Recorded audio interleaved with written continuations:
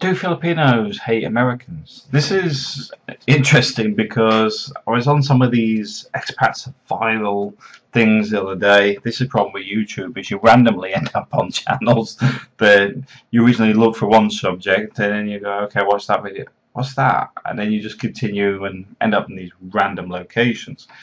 First thing I want to say is I don't think any country blames Americans for problems. They blame America. They're two very different things. So as an expat in the Philippines, people don't blame you and never will, you know, because these guys, these survivalists, want to be are saying, well, when the economic world collapses and we're going to do this, do that, and everybody's going to hate us because it's all our fault, blah, blah. No, they won't, because at the end of the day, you're just a person, and the average person in these countries is a person.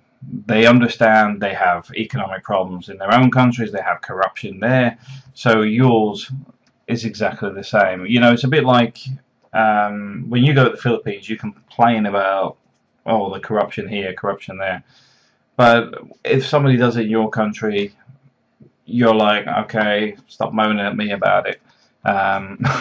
Because it's the reverse. Because in the Philippines, people are just like, don't tell me about it. I already know it's corrupt. And then when you're there in the US and they're going, oh, this is this, or you're like, don't tell me about it. I'm not interested. It's the same thing. They don't blame you. They don't blame me. They don't blame anybody but the government. And corporations these days seem to be the government. I'm sure they'll be wearing branded shirts, you know, like the racing drivers. You know, they'll have all these different logos on who owns the politician for, well, US, UK, Europe, pretty much everywhere. So I wouldn't worry about it. I've never had anybody say we hate Americans in the Philippines. Where you will see stuff is when there is aircraft carriers and stuff being brought in the Philippines, because there's an anti-American foreign policy thing there. They don't want other countries bringing arms into their country. They don't want other armies entering their land. And that's the same for anybody. I'm sure the US would be the same if you started having different troops coming to your country. UK would be the same.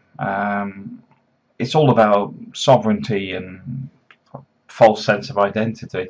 But the whole point is they don't blame you. And I just want to make this very clear, because these survivalist guys are assuming that, you know, economic collapse, they'll be burning all the Americans and blame it. I don't think so.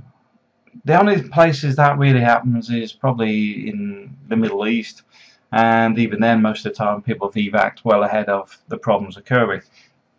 But even there, it's normally the embassies. They generally aren't looking for Joe Blogs that wears T-shirts and only earns $1,000 a month or something.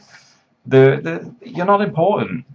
And I think this is where a lot of people get confused, because this is where things separate. You know, if you're important, then there'll be an interest. But we're not. Let's be honest, we're not important.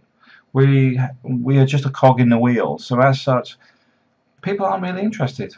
You know, where I would be concerned on these expat lives as such in a apocalyptic financial crisis world is, if you're earning this as your dollar, and this is where an economic dollar could collapse, it could be worth $1,000. Let's just call it 50 bags of rice. So just humour me.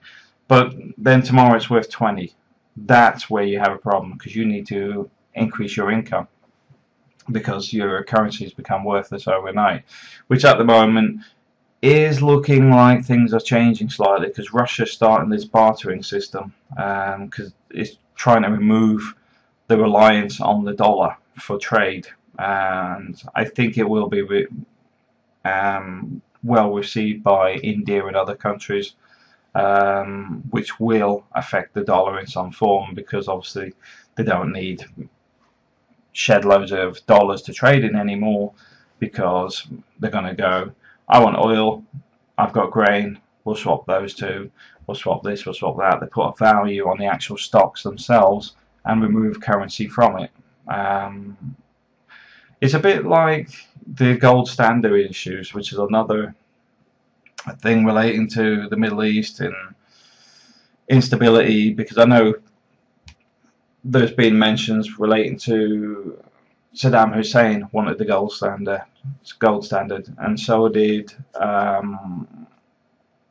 what's his name, Gaddafi, and obviously both their governments were overthrown, which sort of puts question marks, especially in the same groups as the people that are worried about, well, what happens when the economic collapse does happen.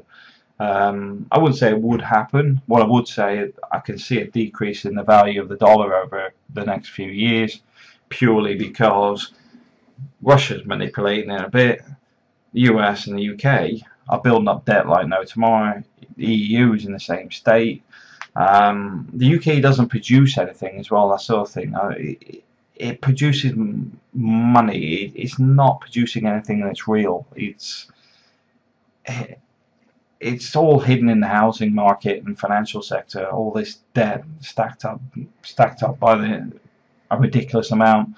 If that bubble burst, the UK would collapse without a doubt. Simply because there is no economy. There is no real economy. They've got rid of the factories, got rid of manufacturing, they've got rid of pretty much anything. That even the farming is reduced to a stupid level. The UK cannot support itself. So on that sense, it could be a big problem. That's why I put a question mark on that. But the US has natural resources. It's a vast country. Even if it went through a bad transition, I believe it would still be able to sustain itself. Things like the fracking for its energy and the vast areas for food. It's got stuff it can sell to the rest of the world, even if it stopped buying so much stuff. Alright, thanks for watching.